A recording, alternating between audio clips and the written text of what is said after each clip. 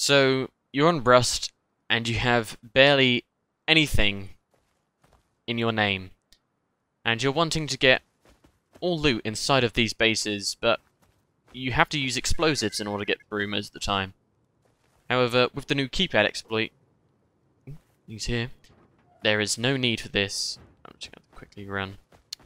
So, what you'll have to do is type in numbers on the keypad with your keyboard, and then hit C at the exact same time. Ooh, I'm just gonna...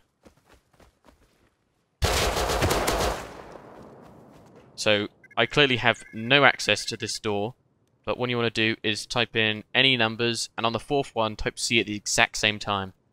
And then you have access... And then you have access to their door. Did you just unlock my door? No. Ooh. I don't believe you.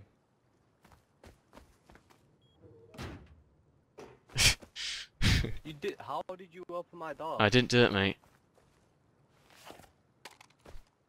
Oh, shit. Alright, let's see if I can get this, Okay,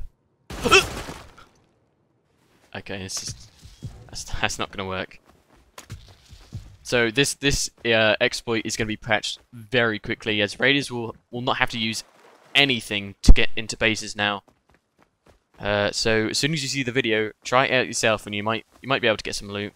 However, the exploit does not work if they have a guess code on their keypad.